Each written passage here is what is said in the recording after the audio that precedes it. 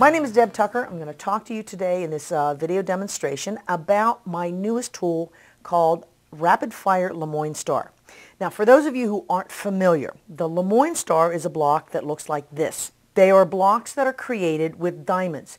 Usually when you see instructions for making this block, you're going to see instructions for cutting a template. You're going to see instructions for cutting squares, cutting triangles, and actually doing Y seams at the corners of each one of those equilateral diamonds that you put together to create this block. With my technique, there are no templates. You're going to be rotary cutting. You're going to be strip piecing. You're going to be making your units a little bit bigger than they need to be, and then trimming each one down before you construct. And whether you can see it or not on the blocks here, there's a little bit of extra also built in so that once your block is completely finished, you're going to have some extra fabric to be able to trim each block to a very precise size. So what I'd like to do is get started, teach you how to use my system, teach you how to use my tool, and have you all making your own Lemoyne stars. The first thing you'll do, like most situations, is to determine what size block you want to actually make. The tool makes 10 different sizes, from 3-inch little Lemoyne stars to quite large 12-inch Lemoyne stars. I've decided I'm going to make a 6-inch for this sample.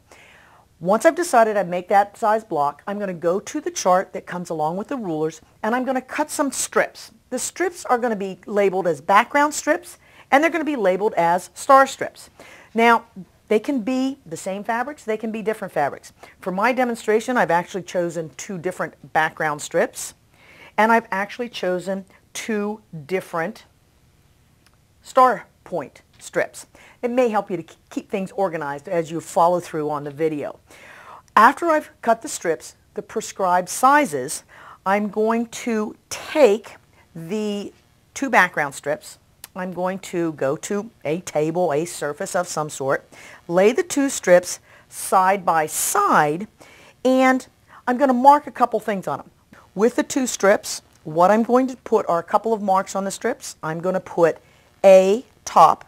I'm going to actually write it on the strip, B top, and I'm going to put a mark down on the strips that's going to be down as far as the strip is wide. So if your strip is 3 inches, you're going to come down 3 inches. 4 1/4, you're going to come down 4 1/4. Put a mark here and a mark here. When you're done with that step, you can kind of see where we're headed. This is what it's going to look like. I've marked my A top, my B top. I put a mark here. Those marks are my indicators for where I'm going to position my diamond strips or my star strips. I'm going to put the strips on there, and I'm going to proceed to stitch using a good 1/4 inch the whole length of the strips. Once I'm done, I'm going to take these strips to my ironing board, and I'm going to press them. The instructions are in the step-by-steps that came with your ruler. Both of the seams, both this seam and this seam, are going to be pressed in the same direction. So when I look at the B, I'm going to simply be pressing the seam, going toward, oh, I have a helper. It's about time one of them finally showed up to help me do my quilts, but I'm going to move him down. This is one of my traditional helpers. This is Buster. Let's move him out of the way, and we'll get back to work. Don't you have helpers at your house? I always have helpers. But with the B piece, what you'll notice is I'm going to take the B and press the seam so that the seam is going toward the diamond strip. With the A piece, I'm going to be pressing the seam toward the background. So that is actually going to be going like this, with the seam being pressed in this direction. Once you've cut the strips, you've stitched them, and you've pressed them, your prep work is done, and you're ready to head to your cutting mat to begin to cut your specific units. Now that your prep work is done, your strips are cut, your strips are pieced, your strips are pressed, we're going to head back to the cutting mat. We're going to take the strips and we're going to layer them right sides together. They're going to be different depending on whether you're right-handed or left-handed. So let's talk about right-handed first, and then I'll show you how it's slightly different if you're cutting and you happen to be left-handed. If you're right-handed, you're going to take the strips, you're going to put the B strip on the bottom, the diamond, the colored strip is closest to you. You're going to put the A strip on top of it, and you're going to take time to nest the seams together. If you've pressed correctly, they're going to nest beautifully for you. Once you've laid the strips out, what you're going to do is proceed to make a 45-degree angle cut. That's one of the reasons we staggered those strips. To do this, I use my Lemoyne Star ruler, and I'm going to take the ruler and simply place the edge of the ruler up against the raw edge of the strip. I'm going to move it back far enough so that when I put another ruler up against there, I'm going to have plenty of extra fabric, but I'm going to be able to then trim and get a nice, true 45-degree cut for my starting cut, because my next round of cutting is going to be all based on that 45-degree line. Now that's how you would do this if you were right-handed. But if you are left-handed, slightly different. You're going to take your pair and you're actually going to flip them over so that your A strip is on the bottom, your B strip is on the top, your seam should still be nestled, but then what you're going to do is put the Lemoyne Star ruler on there like this. I've lined up the edge of the ruler with the seam line that I've sewn. Take my additional ruler, put it up against what I've just, my Lemoyne Star ruler, remove that, and now I'm ready to cut as if I were left-handed. That 45-degree is going to get you started, and then we're going to go from there. Once you've made that first 45-degree angled cut, you're going to proceed to work your way down through the strips, cutting additional 45-degree angles. Those cuts are going to be measured to be exactly the same size as the size of your diamond strips. So if your diamond strips were 2 inches, when you place your ruler on there and you make your additional cuts, those cuts are going to be made exactly 2 inches away. You'll need at least 4 of them to be able to make one block, but usually what I do is end up cutting up my entire strip. Now, once the 45-degree cuts are made, you're going to come back and you're going to locate the tip of the diamond. You're going to make another cut, a second cut, going north to south from the tip of that diamond. You're not measuring anything. You're simply making a cut that's going to give you some triangles that are going to be part of the sewing process. This is easy, this second cut, if you happen to be right-handed. But for those of you who had your units and are cutting left-handed, your pieces look like this. It's very difficult to find the tip of that red diamond point. So what I want you to do, if you are left-handed, make your cuts going this direction, left-handed. But when you make your next round of cuts, what I want you to do is flip your pieces over so that they look as if they were cut from a right-hander. And then as a right-hander, you can simply take your cutter and cut this way.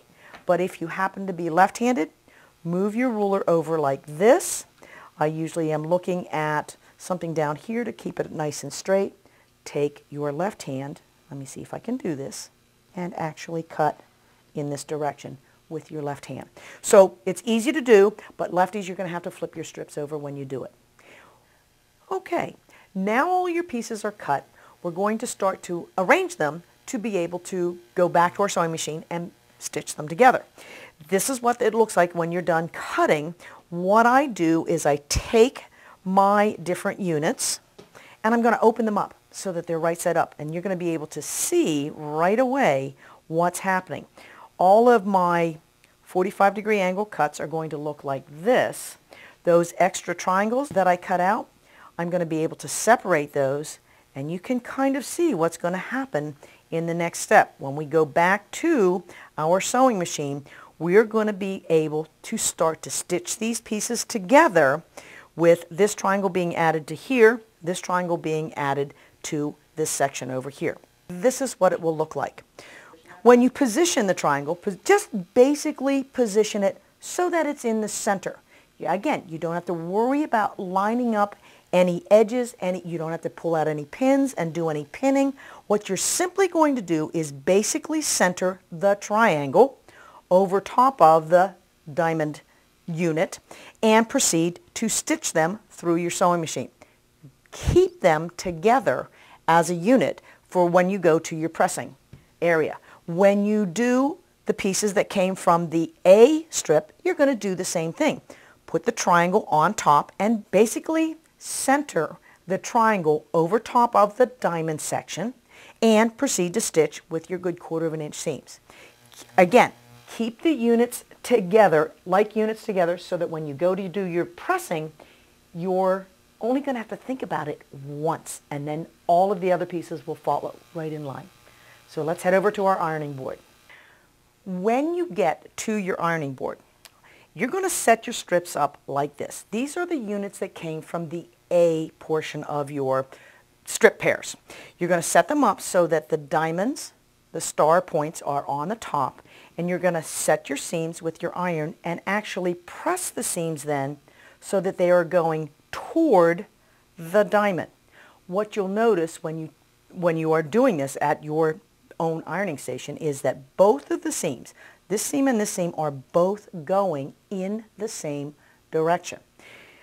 When you go to use the other units, these came from the B strip, and you go to your ironing board, you want to position these so that the triangles are on top, so that you can go with your iron and press the seams toward the triangles.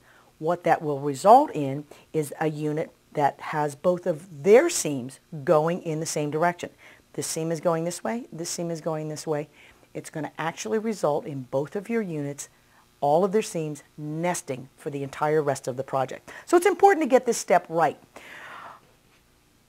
Once we have our pieces pressed, we're ready to take those pieces to our cutting mat to actually trim away the little bit of extra fabric that's been built in, so that when we go to piece it, our diamonds will be exactly the right size.